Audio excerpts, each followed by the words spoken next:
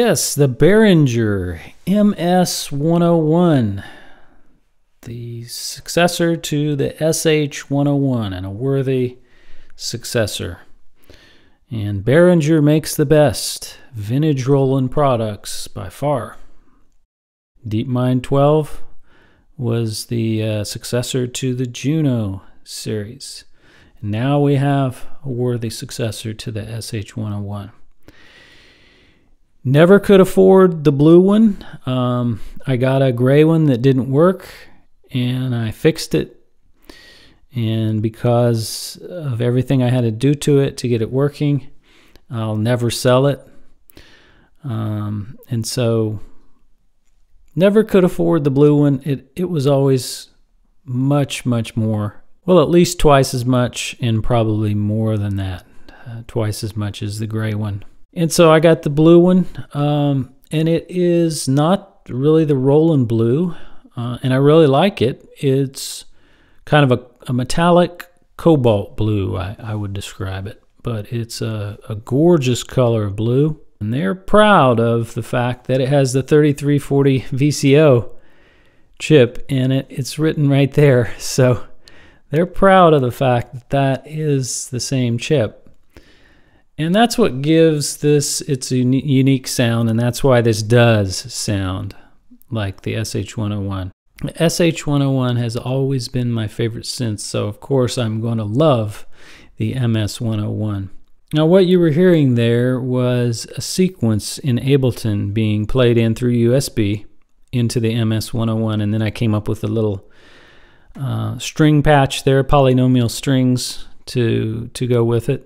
And the reason I did that is because this sequencer here is limited to 32 steps, and most sequences I like to make Aphex Twin sequences, Boards of Canada sequences such as Kiney Industries are going to be a lot more steps. And the original SH-101 had all of its steps available at one time. There's vastly more memory than the SH-101 ever had. Problem is that it's divided up into these banks and patterns, and so that's fine.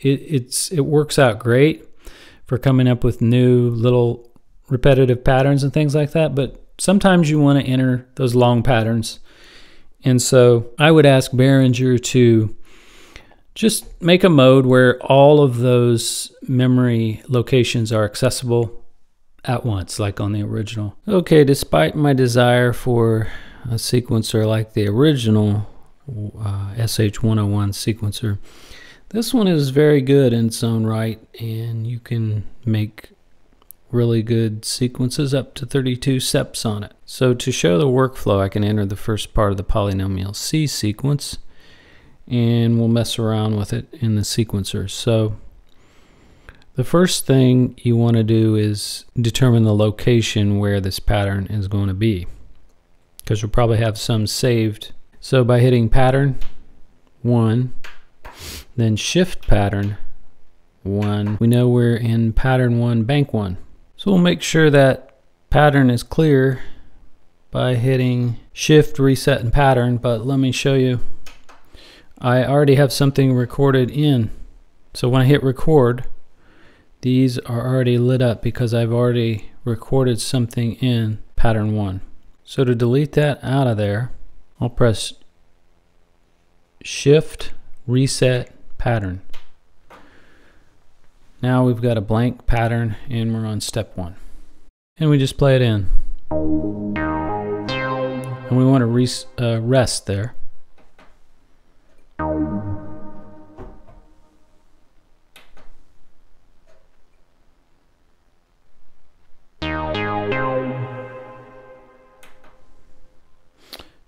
Turn record off and play it.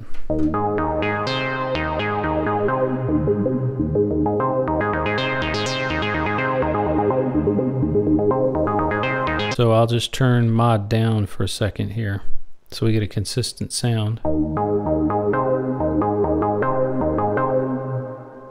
Now while it's playing, you can hit different notes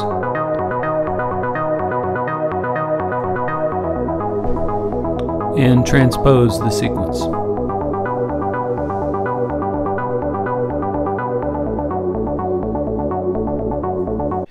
Shift Step. And in step mode, we can examine the data at each step of our pattern. Hit Page. And there are 2 pages of our pattern. That's page 2. There's nothing on 3 and 4 because we only recorded 16 steps. But by hitting Shift Step, we're in step mode where we can change the note, glide, ratchet, rest, accent of each step. So if we hit Shift 1, these 8 LEDs here can indicate different things while we're in step mode. For instance, number 5 would indicate glide. So we could put glide on step 1 by turning this glide knob here, and we see 5 light up. So now we have glide on step 1. LED 6 would be a ratchet, which means playing the note several times in succession. So we can go to hit Shift 2. We're on the second step of our sequence, and we can add a ratchet to that by Shift plus glide, and the LED will indicate the number of times the note will play in quick succession. And let's add an accent, and LED 7 will light up, indicating that there's an accent on that step. And then 8, LED 8 would indicate a rest, and one of these steps in here had a rest on it. Let's take a look at all of the steps together. We can see that step 6, the light was off, also meaning rest, and then hit Shift 6. We can examine that step and see that LED 8 is on, indicating that there is a rest on that step. And while we're in here, we could change the gate length of, say, step 4 by turning tempo gate length. We can see the LEDs indicating the gate length of that step. So to hear the results of the changes that we just made in our sequence, let's hit Shift, Set End, and then 8 step.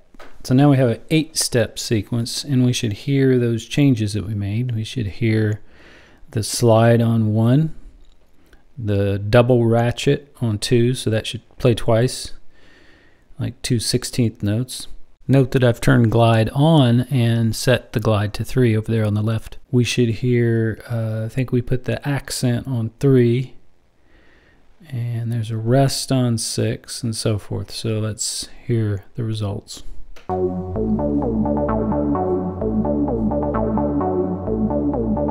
So you can hear 1 sliding, ratchet, kind of a wow sound on 3 when the filter opens with that accent. Of course, the rest on 6. Okay, now we got the pattern exactly like we want it, so we're going to press Shift and play and hold down. And we see the green LED flashing slowly. And now we have to decide where we're going to put this pattern. So you hit 1 through 8, we'll put it in 1. Then to select the bank, we press Pattern and one of the, so that should go in 1, 1. Now Shift and record. Should save it. Let's go to pattern 3.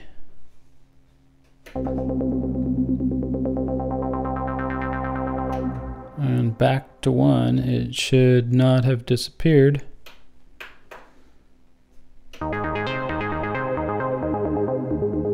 Now during live performance, we might want to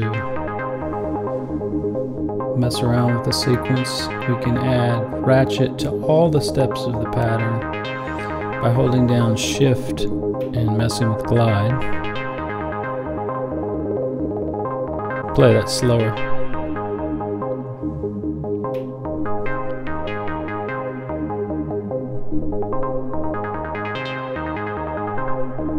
We can add swing with Shift plus tempo.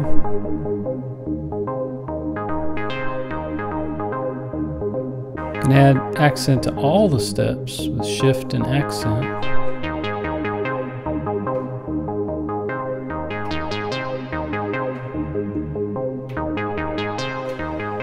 And we can use transpose to change the octave.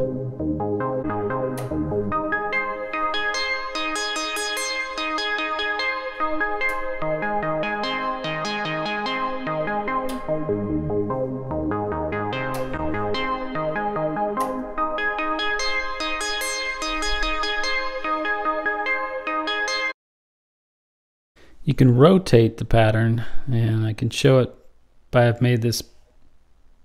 I've changed this back to 8 steps, so you can see that 5 is a rest. And so as I rotate the pattern, you'll see that step move.